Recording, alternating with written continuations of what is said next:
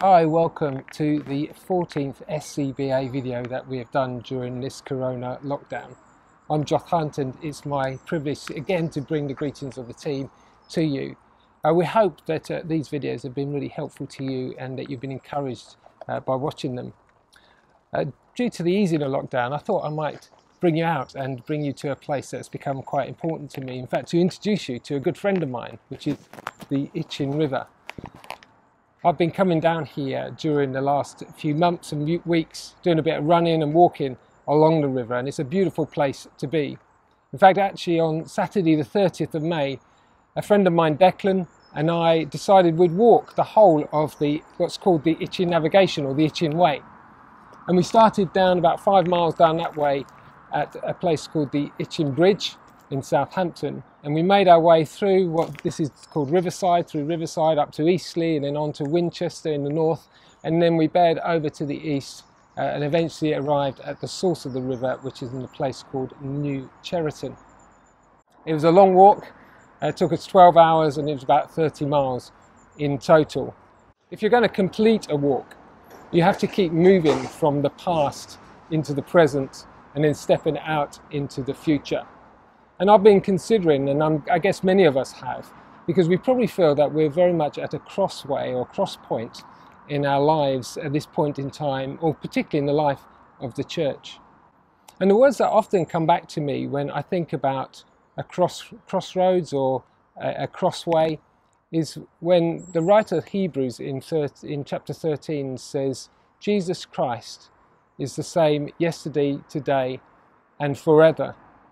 And that sense that Jesus is in history, is in the present, but he will also be with us into tomorrow.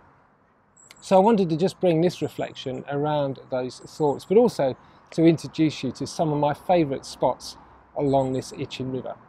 So let's take a walk, shall we? Well, welcome to this lovely part of the river. We're just north of Banbridge, just south of Shawford. To get to the present, you always need to walk through the past. I found that there are two misguided views about the past. Often the glorified past or the over-romanticised past. And then you get the other people that reject the past or want to ignore the past or forget the past. I think both of those are dangerous views. There's something precious and special about the past. It's good to reflect back. When I go on a walk, I often take photos so that later I can look back and see what the past looked like and remind myself of the journey that I've been on. When you're walking along a river, of course, the river remains the same, but the view changes as you move further along the river. Hebrews tells us that Jesus is the same yesterday, today, and forever. He is the same, and yet the journey of the church will be different. It will always look different. We need to remember the past and celebrate the past and actually pick up some precious gifts from the past. But we have to move forward, stepping out of that place and into whatever the next scene, the next mile might look like. So welcome to Compton Lock. This is one of my favourite spots, but it's also a favourite spot of many others. In fact, at a weekend, a hot weekend, this place will be heaving. Kids will be in the water, people will be having picnics.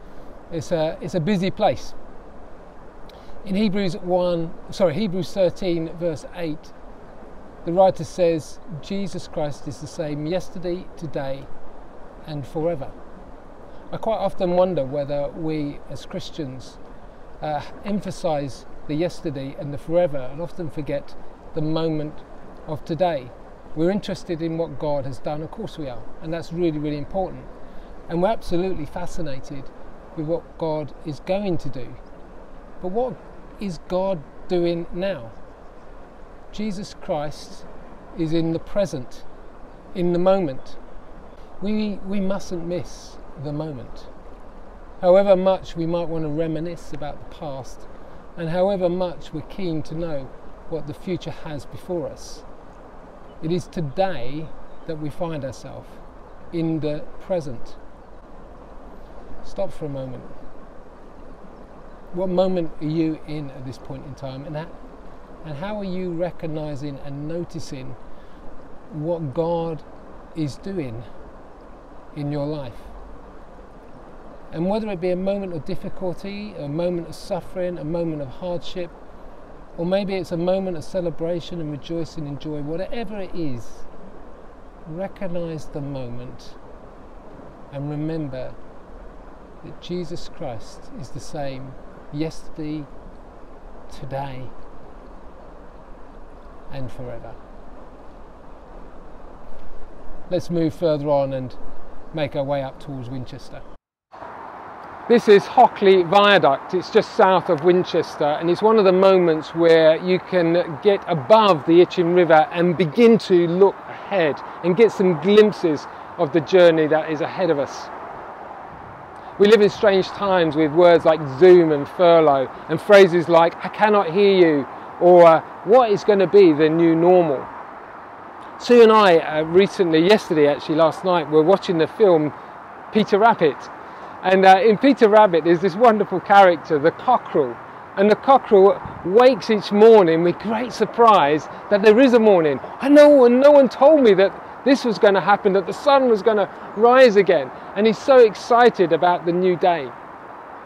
We can take two extremes, I think, when we think about the future. We can take the extreme where we spend all our time and all our energy and all our efforts and all our planning in thinking about the future. Or we can take the position of being over fearful of the future, being uncertain and insecure and fearful and afraid of what might be ahead of us. Do you know, the film Back to the Future was just a fictitious story. No one has been to the future, no one can come and tell us what is ahead of us.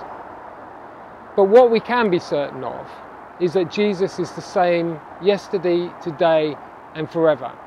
And our confidence is not so much in what will happen, but in who we travel with. So let's get going and see if we can get slightly further up the river. So I brought you to this last little favourite spot of mine. We're just east of Winchester in a little place called Overton village, and just across this bridge is a lovely little pub called the Bush Inn. We arrived at this place and rested on our walk, but by the time we got here, in fact actually there's another 5 miles to go before you get to the source of the river in Cheriton. And when we arrived here I was beginning to feel quite exhausted. I had blisters on my feet, my legs were beginning to seize up, I was beginning to struggle. In fact actually the last 5 miles were really the toughest. When the writer of the Hebrews wrote that book, he wanted to encourage them that Jesus remains to be Lord all the way through it. Through the good and through the bad, through the difficult, through the tough times, he remains to be the Lord. Jesus is the same yesterday, today and forever. When I arrived at the end of my walk, I was absolutely delighted to see my wife.